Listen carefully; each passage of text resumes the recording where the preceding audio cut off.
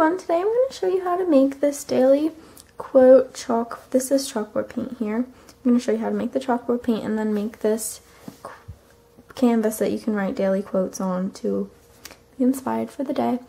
I made this because I'm on Pinterest all the time and there's such good quotes and I literally want to put them all on my wall. But I can't do that because my walls aren't that big. So I wanted to make like exchangeable ones, but I didn't quite know how to do that until I thought of chalkboard paint. Why couldn't I just write one on there every day and then be inspired for the day? So what you're going to need is a canvas. This is 8 by 10, I think.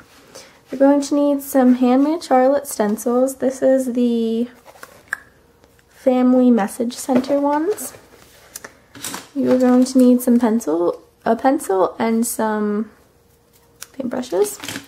You're going to need some non-sanded grout, some paint, and a container to put your paint in.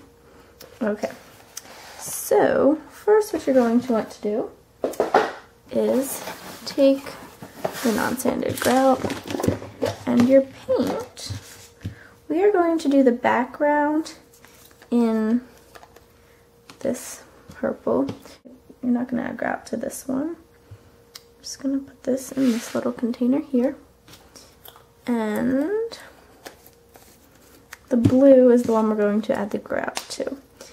The recipe for this is half a cup. I believe that's like one of these. So a quarter cup of grout.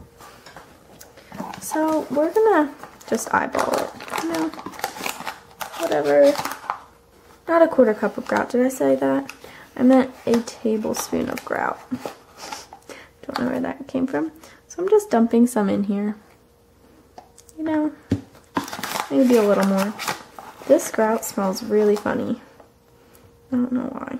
And it reminds me of the smell that I had when my craft room was painted. So maybe wall paint has this in there too. So you're going to put this in here and you're just going to mix it up with your paintbrush. It's going to get thicker, but you'll still be able to paint with it. You can kind of see the chunks almost. And this also is going to allow you to have a really cool texture in your quote bubble. I thought it was pretty cool. Okay, so once that's all mixed up, you have that, and you have this.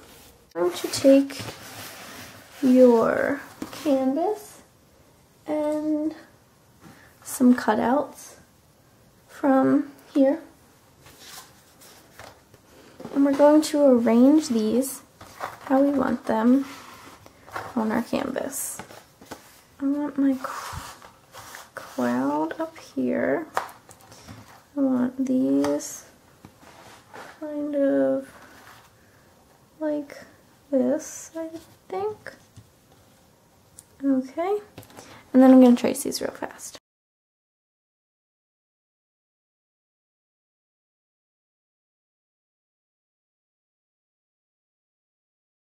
Okay, now that that's all traced out, you're going to take your background paint, which I'm using this purple color, and you're going to paint your canvas. I think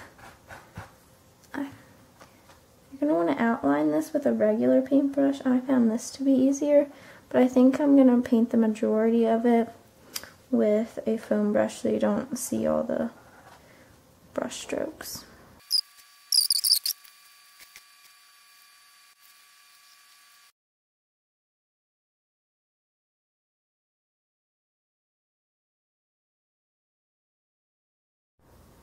Okay, so now I have finished the first coat and heat dried it, so I'm going to add a second coat and you're going to be able to see just how much better this looks, like instantly.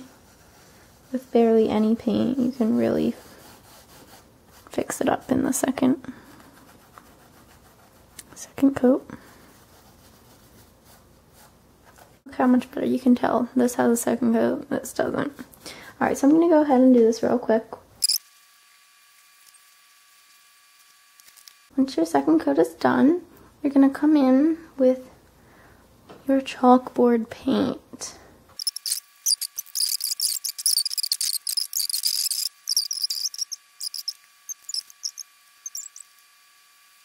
Okay, and there you have it. You have a nice quote canvas that you can hang up, and then just take some water and a rag and change your quote every day to inspire you, your friends, your family, anyone that comes to your home. Alrighty, now I just want to show you how easily this comes off. I have just some Pledge multi-purpose. This, you can also have water. I just don't have that in my craft room right now. Okay, and look, like perfect. I don't know if you can see the texture that it really gives it. Can you see that after it dries? It's really cool. Alright, there you go. It comes off nice and clean, and every day you can just have a new quote. Thanks for joining us, and make sure to check out the blog post. On the blog post there are going to be a list of suggested quotes that I really found that I liked, but obviously you can make up and use whatever you want.